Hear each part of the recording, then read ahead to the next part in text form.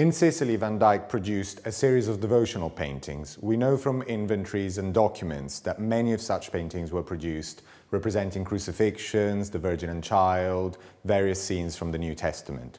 Only a few of these pictures survive. One of them is probably the great stoning of Saint Stephen, the first martyr of Christian history, which belonged to a very colourful character, Fabrizio Valguarnera, the illegitimate son of a Sicilian nobleman who was later involved with one of the most famous diamond heists of the 17th century and became infamous in Rome for paying painters and artists with the diamonds he had stolen from a group of merchants in Spain.